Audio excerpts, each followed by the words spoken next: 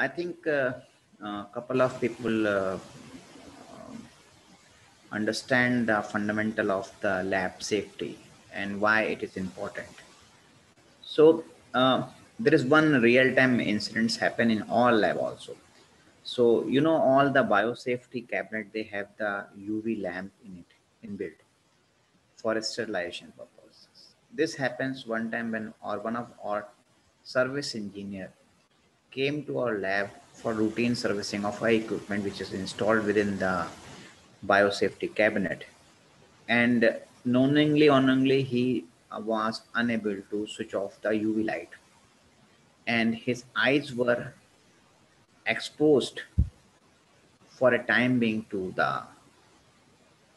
UV light.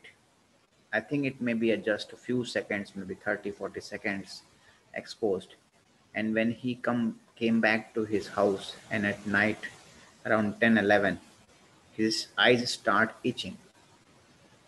And at midnight, till midnight, he was unable to open his eyes. It was swell, too much pain. And then he immediately rushed to a nearby emergency hospital, and there they did some kind of x-ray or thing like eye vision check, and they find that superficially the UV damaged his eyes, and he was under treatment for another 15 days.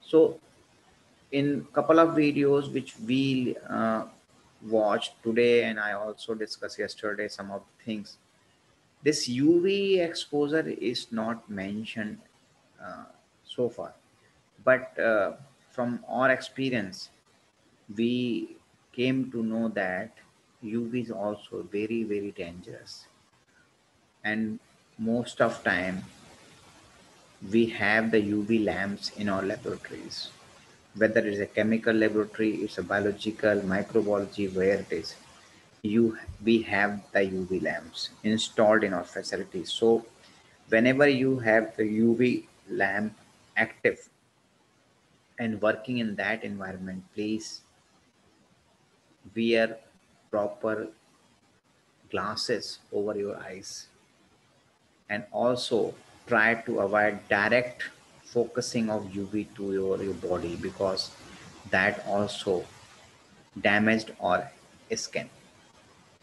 So keeping that, there is a one accident happened in the US, and this is the another video. I think maybe this time you can see the sound also, otherwise I will send immediately link to also. In this the investigator assess the problem associated with the negligence of the safety. If you are unable to see the audio, then please go to that link. I think that link may help you out. And this is very important video.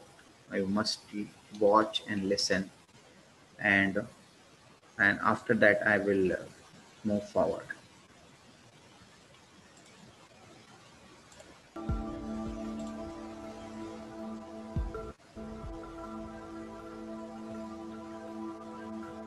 In January 2010, two graduate students at Texas Tech University were conducting research on energetic or explosive compounds, funded by the U.S. Department of Homeland Security. The students were tasked with synthesizing and performing tests on a new compound, a derivative of nickel hydrazine perchlorate. Initially, the compound was made in small batches of less than 300 milligrams.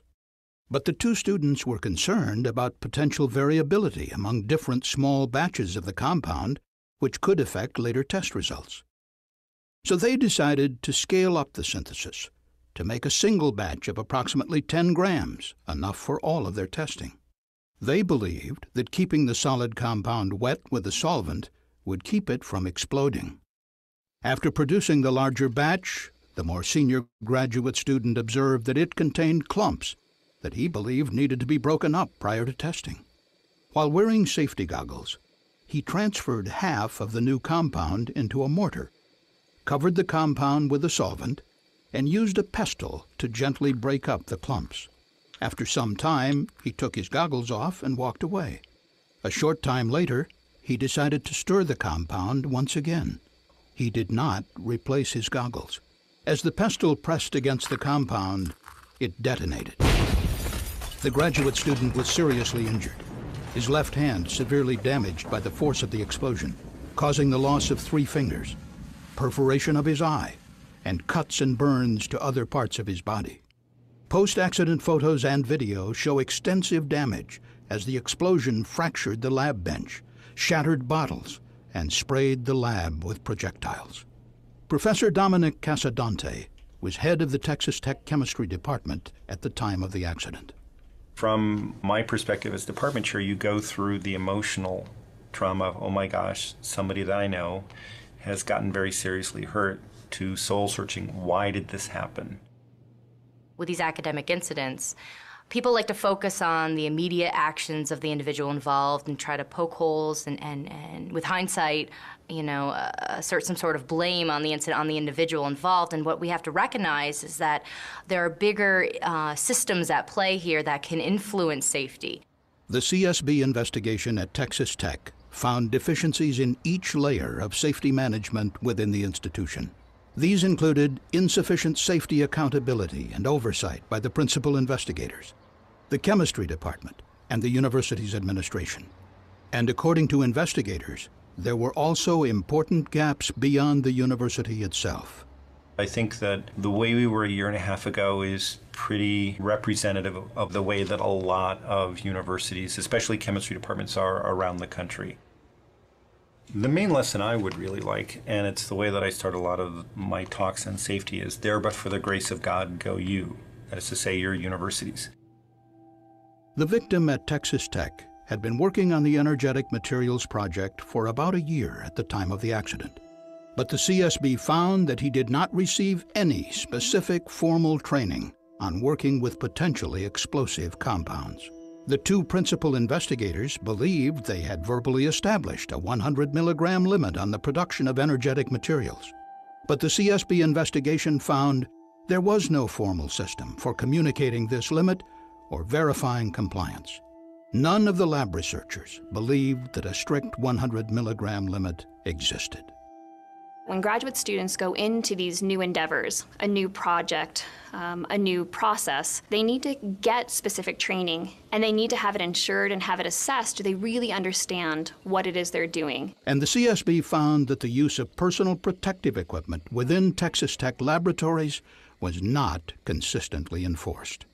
When we were at TTU, we learned that many people made the decision whether or not to wear their personal protective equipment based on the level of danger they felt that they were about to undertake. There's a lot of momentum here for safety consciousness on campus, but it shouldn't have had to come to that. Don't wait for a serious accident to happen on your campus to begin to think about safety and transform your own culture.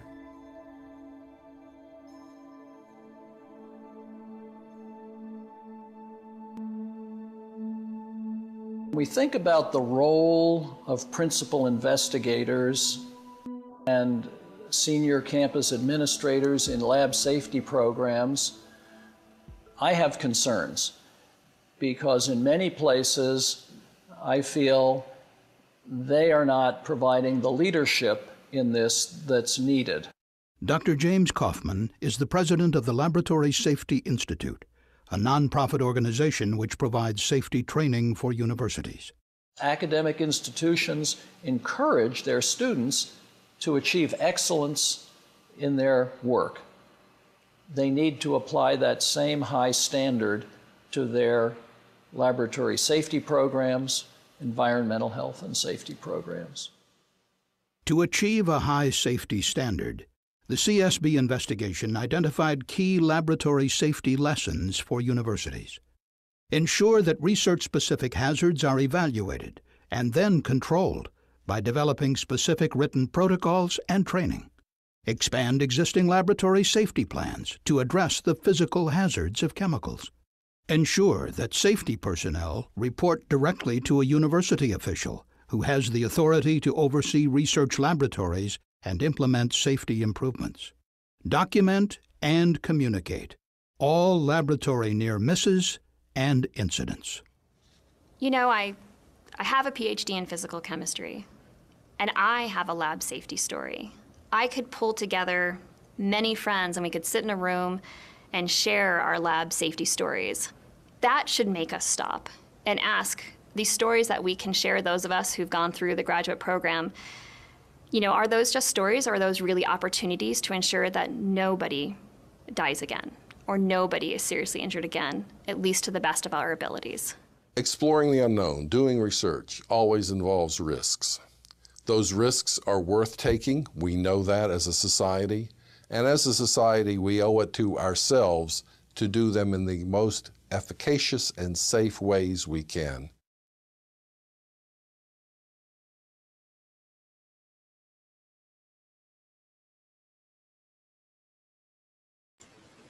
Now, I think all of you have watched this video, and we are aware that how the important is the safety is there. Similarly, even in the recent example of the negligence of the lab safety is coronavirus pandemic. I think a lot of people have already explored that one lab which is working on this virus somehow neglect the radiation lab safety protocols, and it transfer from there to a local area and then spread all over the world. It may be the negligence or it may be an accident, but everyone is struggling with this mess. So it is very important. And yesterday I already told you that chemical laboratory safety is immediate action, because what happen, it's immediate. But in biological lab, it takes some time to show your effects. This, this is example of the lab safety. Even few years back, I think anthrax virus, the spreading of anthrax virus is also non-compliance of the lab safety or ethics in laboratory, from where in some US lab it's started, and the guy is responsible, who is the scientist there to work that virus. So lot of time it happens because of the negligence from the side of the people, sometime intentionally, sometime accidentally. So uh, lab safety is very important. And with these two videos, first one is just a preview of yesterday lecture, and this is the one of the case study which happened in some of the world international university, and the two people researcher dies on the spot because of that accident.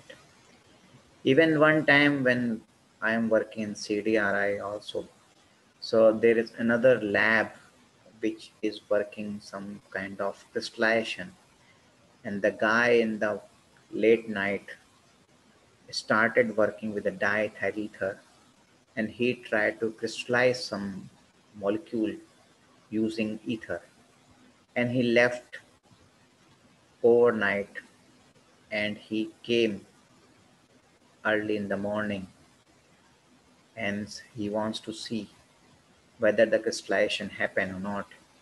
As soon as he opened the flask, and he just wants to see the flask explode, and the glasses and ether spills into his eyes, and he become totally blind forever. So these are the very few examples, uh, maybe once in a lifetime, or you can say all over world somewhere something happening, but we ignore that this not happens to us. But no, we never try to invite an accident. So we have to follow the all the laboratory safety fundamentally which is possible, and that is the variance of the PPE kit, because that will save first us, and human life is more precious than anything else. So my sincere request to all of you, because you are the maybe first year, second year, or third year in your lab, please wear at least gloves and eye goggles. That will basically save you from any spillage and contamination during your experiment. So there is another uh, video which is I wants to show you is the uh, safety in the your microbiology lab example, because you know the microbiology lab you will find a lot of biological steps, and those steps are more dangerous than the human chemical, because that will you take you to your home also. Safety orientation. After completing this video, you should be able to 1. Demonstrate proper primary and secondary containment procedures, and 2. Explain the procedures involved in dealing with a laboratory emergency. Primary containment. Primary containment concerns the protection of personnel and the laboratory environment from exposure to infectious microbes. Proper microbiological techniques, such as the safe transport and disposal of cultures, along with the correct use of personal safety equipment, such as gloves and safety goggles, go a long way toward accomplishing the goal of primary containment. Secondary containment. Secondary containment deals with protecting the outside environment from exposure to infectious organisms. It depends principally on the design of the laboratory and the availability of equipment. As well, laboratory workers should maintain the lab's safety features, such as keeping a closed door closed or leaving an exhaust fan on. Prior to the lab. Dress appropriately for the lab. No open-toed shoes or sandals. And avoid clothing with baggy sleeves that could catch fire or hinder your movement. Know the location of the eye wash, safety shower, fire extinguisher, and first aid kit. Take a moment to learn their operation. During the lab. Always wear a lab coat, gloves, and safety goggles while working in the lab. The lab coat should only be used during lab and should remain in the lab. Even discounting potential biohazards, a lab coat will protect your clothing. There is a reason many of the chemicals you will be working with are called stains. Wash your hands prior to beginning the lab and just before leaving as well. Tie back any long hair. It is both a source of contamination and a fire hazard. Disinfect your benchtop with a disinfectant prior to beginning work and just before leaving the laboratory. Disposal of contaminated materials. Dispose of plastic petri dishes, swabs, disposable gloves, inoculating tools, and similar non-reusable items in the biohazard container. Reusable supplies, such as culture test tubes and glass pipettes, should have all labels removed before being placed in a rack or container designated for autoclaving. Used microscope slides should be placed in a container for autoclaving or soaked in a disinfectant solution for a minimum of 30 minutes before being discarded. The international biohazard symbol on the containers not only marks the contents for autoclaving prior to disposal, but also cautions anyone in the room as to the possibly hazardous nature of the items inside the containers. And remember, do not overfill the container and never force objects into the container. Safety considerations. If you are pregnant, or if you feel you shouldn't be in the lab because of health concerns, candidly discuss with your instructor. If your skin is exposed to microorganisms as a result of a spill, immediately wash with antiseptic. In the event of a spill, notify your instructor and your lab partners immediately. Broken glass and bacterial cultures are a hazardous combination. With your instructor's approval, cover the spill with paper towels and saturate the towels with disinfectant. After 15 to 20 minutes, carefully wipe up the spill and discard the paper towels in the biohazard container for autoclaving. Discard the broken glass in the sharps container.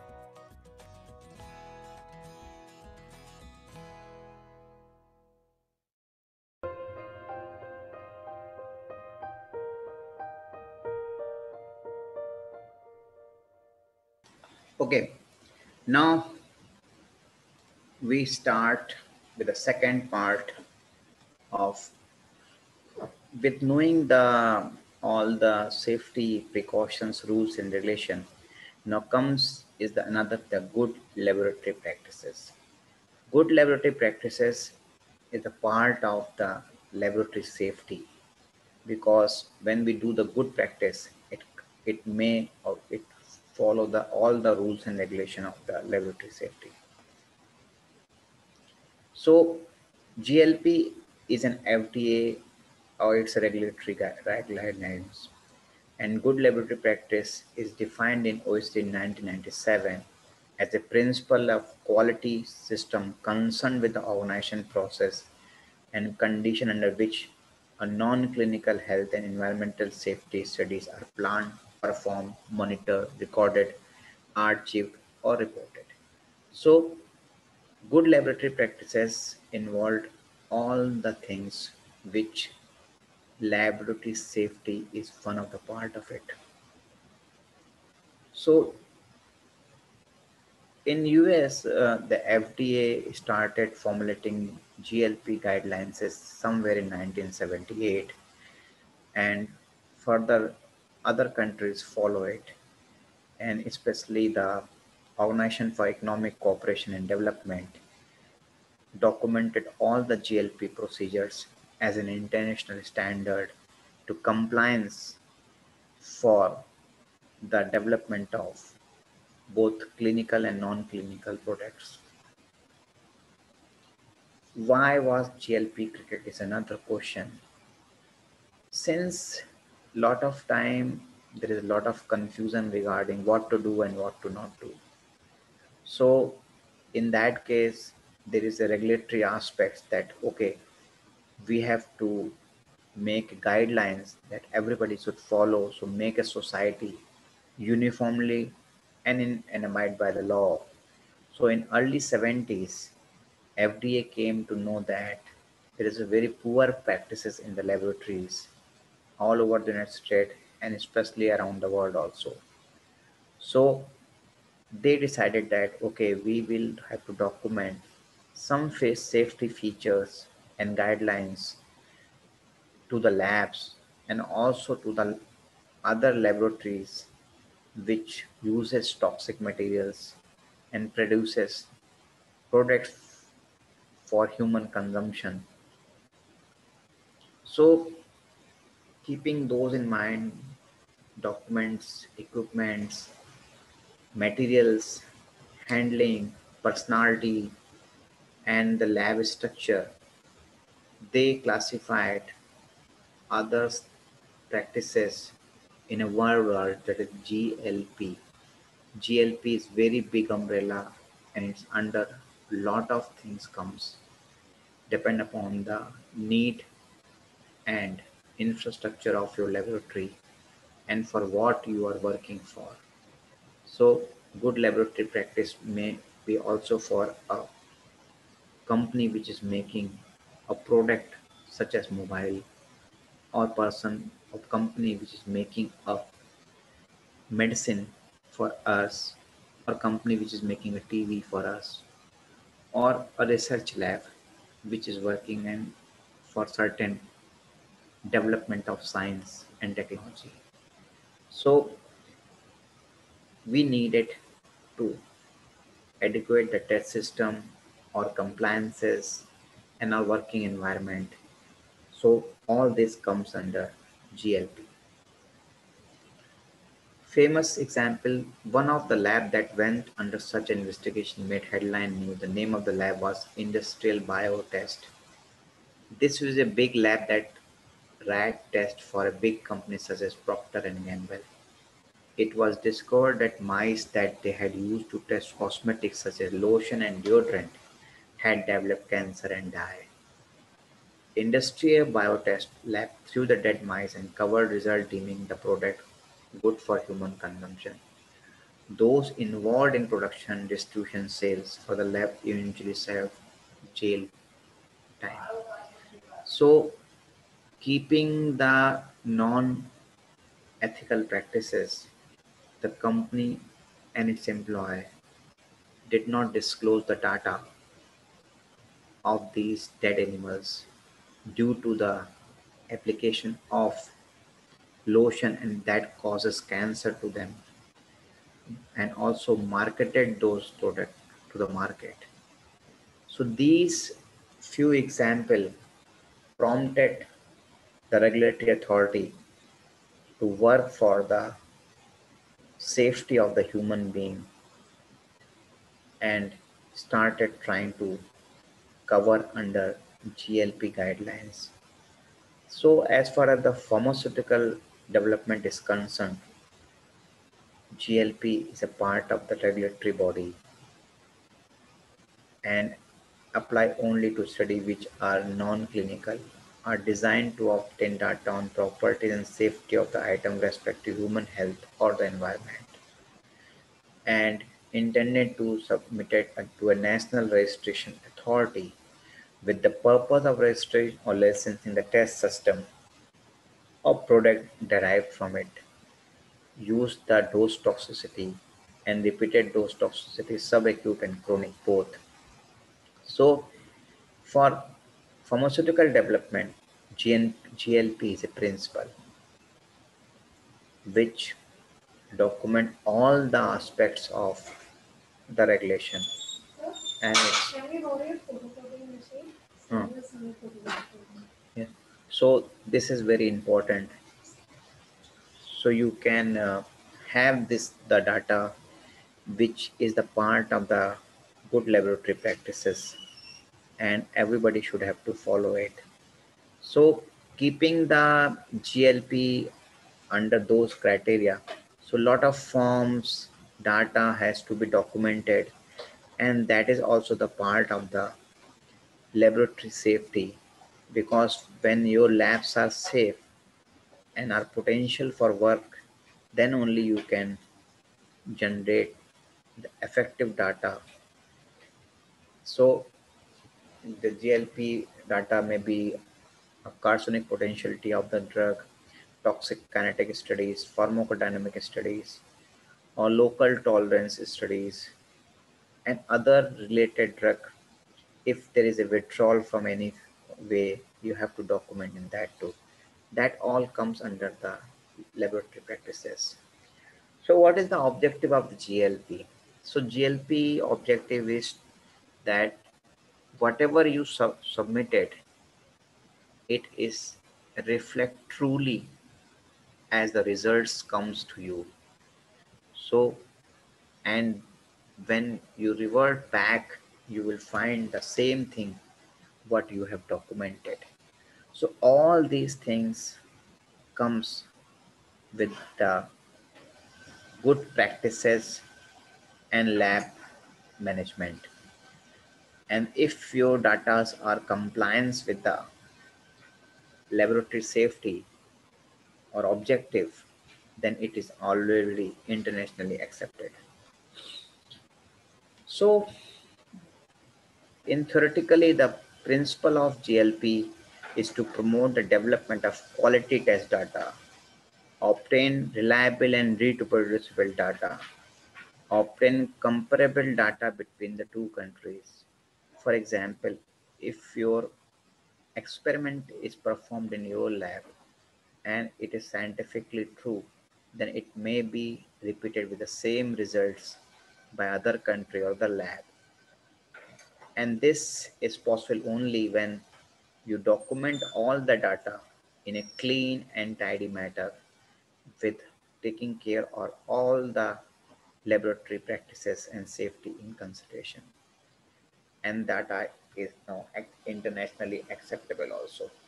So in principle, GLP is the part of the project where you can say that uh, if we compliance the laws, then safety regulatory authorities guidelines will be compliance, and this will create an international confidence to your data and your lab that you people are working on the right direction.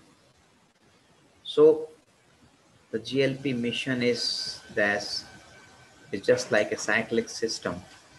When you have a test system, you know how to archive it, recording or material, apparatus, material, reagent, how you handle it, how you label them, how you keep them, how do you quality assure your reagents and facilities. These are all comes under the good laboratory practices, or you can say the is a part of the laboratory safety also. And then comes to your experiment and performance and your test system. So all are interconnected. If you miss anything, you lose the quality of your work and also your accreditation to the international scenario. So principle of good practice as per the OECD guidelines are concerned is utilizing common managerial and scientific practice and experience from various national and international sources. So they documented from the other sources, other countries, labs, idea, thoughts, what their approach, and they document in a concrete manner that now this is the GLP from principles and everybody has to follow it. So the purpose of principle of GLP is to promote the development of quality test data and to make or to promote the standards of laboratory work using guidelines and sharing the data within the community for the welfare of the human development. So non-clinical safety testing of test items, pharmaceutical products, pesticides, cosmetics, veterinary products, food additives, feed additives, industrial chemicals, all comes under GLP guidelines. So if you want to anything for them for the development or a commercial sources, then you have to follow the GLP guidelines of that specific end product development, whether it's in a laboratory phase or it in an industrial phase. So, in summarizing the GLP principle, uh, I would say this: it started with the apparatus, material, and reagent. Okay, and then you do the test and references substances, and also the standard operating procedure. So, if you have anything, if you want to do any experiment, there are certain set of procedures you have to follow.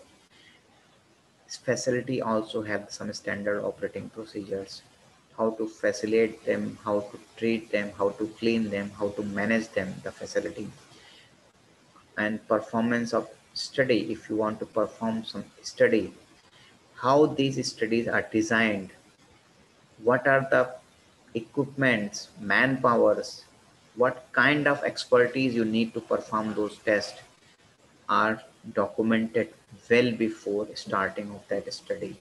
So test and reference system, standard operating procedure for facility as well as the performing the system is mandatory and is a part of the GLP and also the part of the good laboratory practices or laboratory safety also.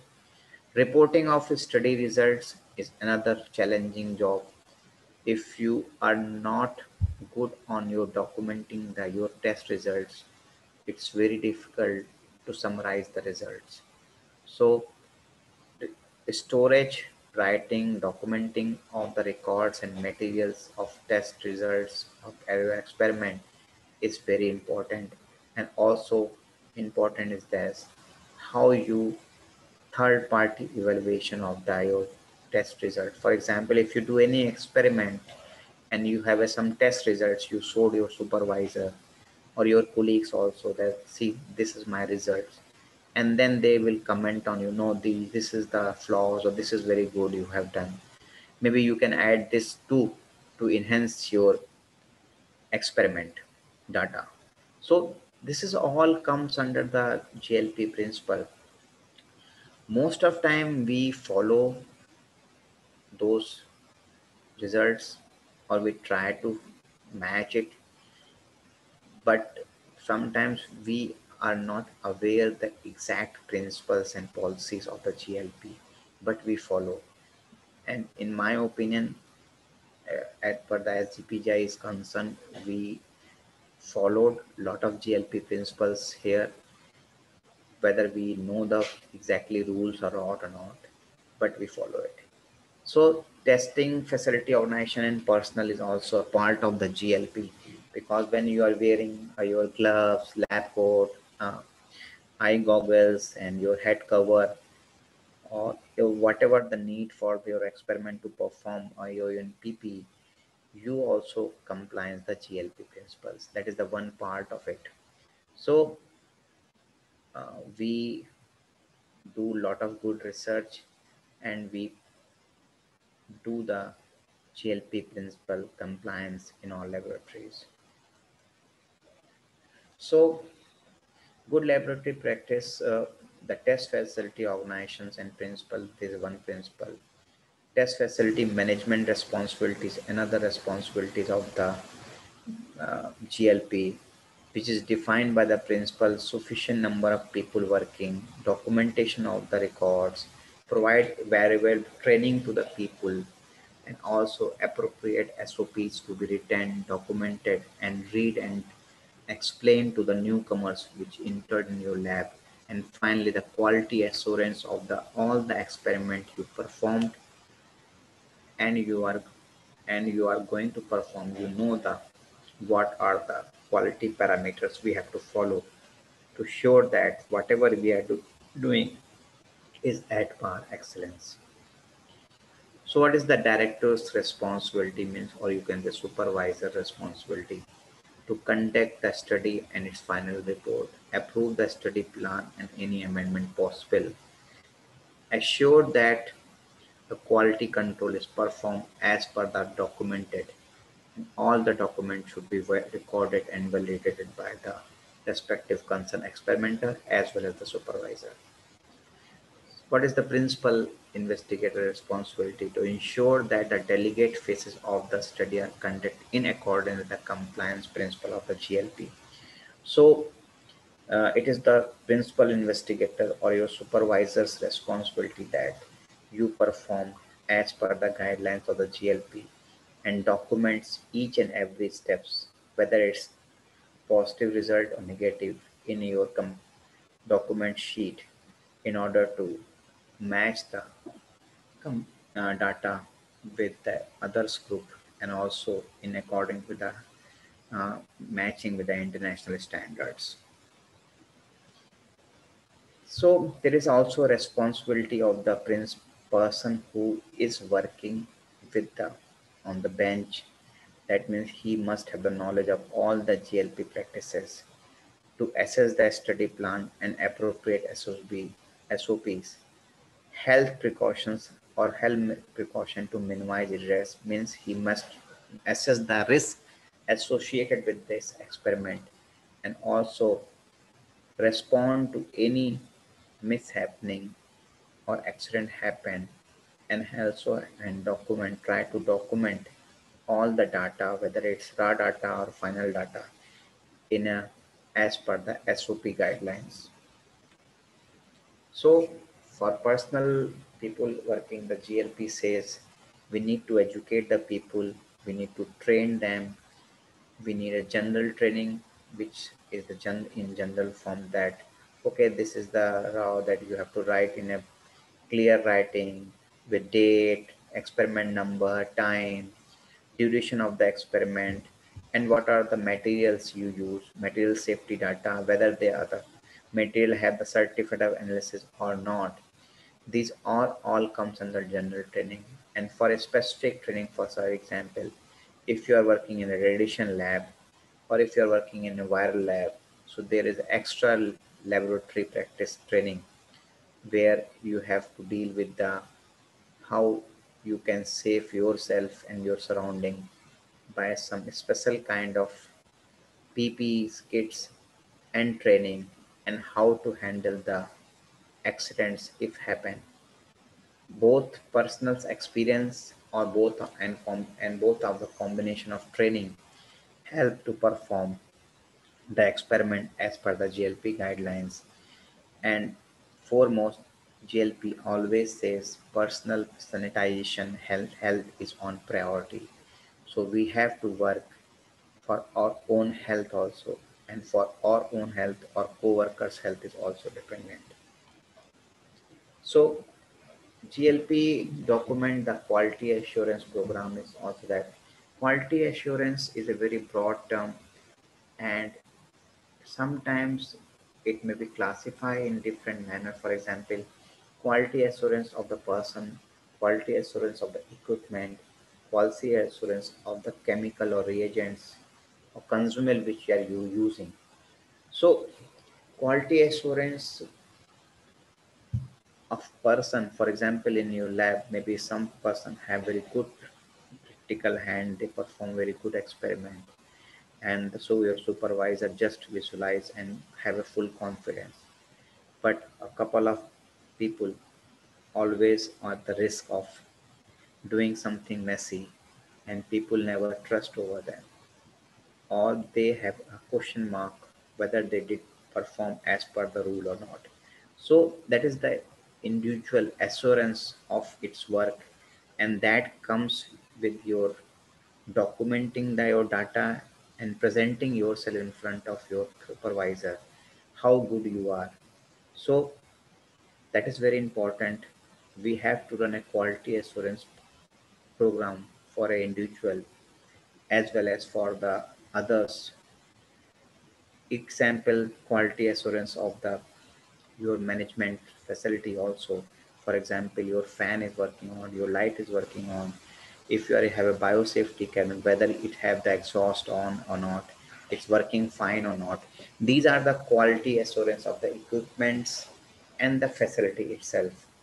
Then comes to the quality control of the methods. Suppose if you are doing some method to perform experiment, so whether that method is really applicable to that experiment or not, that comes from your experience or literature or your knowledge or your search for literature for a specific experiment. So all these things comes under the quality assurance program, and it is very important that you must follow all the quality assurance document, and this is the part of the GLP principal compliances. So maintaining the quality assurance, maintaining the copies of master schedule sheet, protocol and SOPs is also a part of the quality assurance program. And it's couple of time you will find that your SOPs or your working may be changed as per the experiment designed or planning. So your inspection to a specific experiment also changes as per your need. So considering the quality assurance, the inspection is also classified in three parts. One is study based inspection, facility based inspection, or process based inspection. So what is the facility based inspection? That means whether I already told you that testing a facility bed, suppose you enter in your lab and your light is not coming to your lab, you are unable to do anything. So that is the very primary steps that you have to check whether your facility is in situation that you can work in that area or not. If your facility is there, then you will check whether you have all the intact. For example, if you are working in a wet based thing, you need a water, whether your water facility is working or not, your disposable facility is at par or not. If you are having an animal facility, so whether your animal care facility are as per the GLP guidelines, temperature of the facility is at par or not, otherwise animal will die or infection will prevail in them. So testing says system facility means suitable size, construction and location is the primary.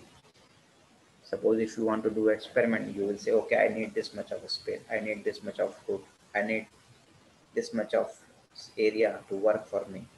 Very limited, narrow area, it's very difficult for you to come to work with. If you have a dust-free environment, you need a dust-free environment. Lot of time you find in biological lab you need a moderate temperature, room temperature. Extreme cold and extreme hot will destroy your experiment. So you need to have maintained that too. So laboratory should be well ventilated, free from dust, draft and extreme temperature. So as per as the guideline, minimum of 150 square feet of floor space and minimum 6 linear feet of usable bench space should be provided for each analyst or for each worker in order to perform his experiment accurately. Archive facility means securing the storage, retrieval of the study plan, raw data, final report and specimen to prevent timely deterioration. That means how you are securing your data is also very, very important, because when you want to repeat your experiment, those data is the key to your success. Waste disposable means if you are performed your experiment, there must be some wastage coming out of it. How do you are going to storage and dispose of from your lab, and how you decontaminate it is also comes under the GLP. So as far as the animal facility, I think Dr. Baranwal already explained, or maybe he sometimes you will go to his lab and his area and you will do the lot of animal care facility. But in broad, the animals are more sensitive. Laboratory animal especially are more sensitive to us, so they should be kept in very clean, tidy, noiseless environment, and also a hygienic environment. So in order to have the ready for the experiment, because their healthiness or healthy environment or their health is very, very important for our experiment.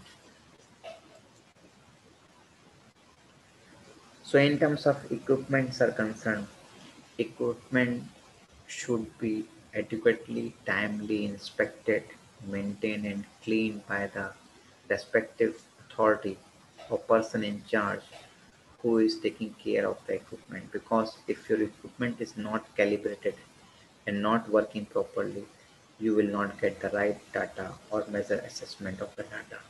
So calibration as well as the standardization of the equipment is very, very important. And for the good laboratory practice or for the good lab safety, it is important that each equipment must have its logbook where you enter all the usage, calibration, and maintenance of the services to the specified equipment.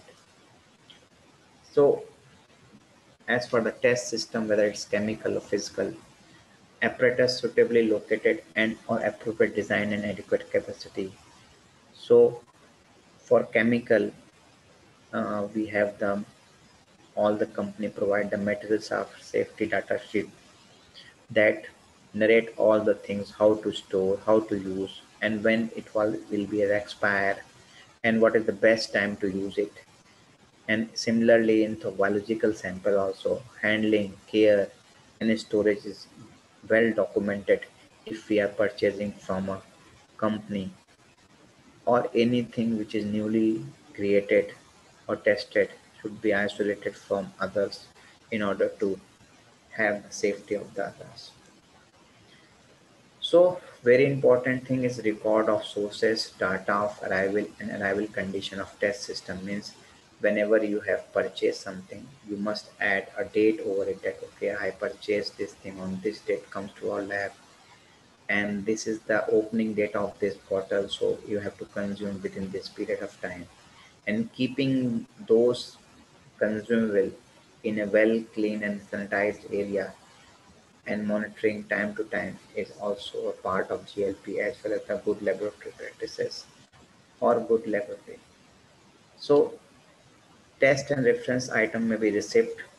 If you receive any chemical, there must be a purchase order for it. Handling, how you are sampling, how your storaging is mentioned in MSDS. Data of expiry date, quantity you receive should be mentioned. Characterize whether it's solid, liquid, or your batch number, your laboratory batch number, or your purity or composition and concentration, or are mentioned over the sticker of the bottle or packaging which you received. So, as the SOPs are concerned, for each and every laboratory, there is a different SOPs for different experiments. So we have to ensure that all SOPs are well arranged, kept in and documented as per the need of the experiment. If there is a deviation in SOP, it should be clearly documented and amendment should be kept with the original SOPs. Routine inspection, cleaning, maintenance, and testing and calibration of the facility should be done and documented. And there is action taking time is required. If there is any failure in the routine job, it should be documented. So amendment to the study plan should be justified and approved by the competent authority, and any deviation in the study plan should be described and explained and acknowledged and get authorized by the respective agency. For example, if you are performing any human or animal experiment and you have some changes in a study plan, it should be documented in the your logbook and also reported to the review committee, animal review committee, to have the things documented and explained to you. So, uh, for protocol for the laboratory study, I will say identification, what kind of experiment we are doing, statement and purpose of experiment, identification of test items, name and address of sponsor, test facility and test site, name of the study director and other person or your supervisor, proposed date, justification for selection of the test system, description of test and experimental design. These are the few broad parameters which should be followed in performing any laboratory study. So for non-clinical laboratory studies, the study should be conducted in accordance with the protocol, because whatever we do, we have some protocol. So we try to follow those protocols. Information for the specimen should be present on the container to avoid error in recording and storage of data, and all data generated should be recorded directly, and the consent was given to the supervisor. So, in finally, the information on a sponsor, objective and procedure of the stated in protocol should be documented.